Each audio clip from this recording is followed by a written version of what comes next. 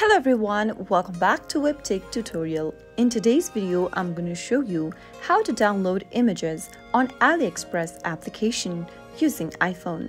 So let's get started.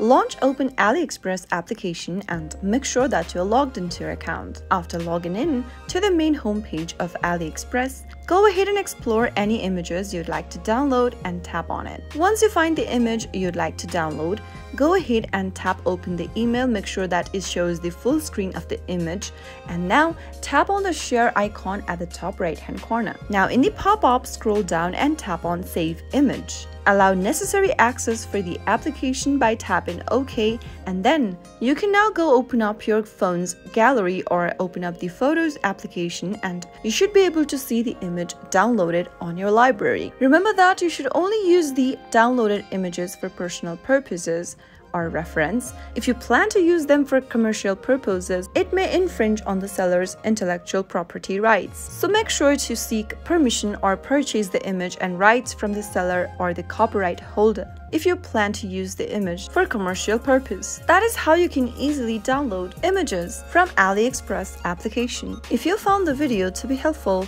go ahead and give us a thumbs up. Don't forget to subscribe to the channel by hitting the subscribe button.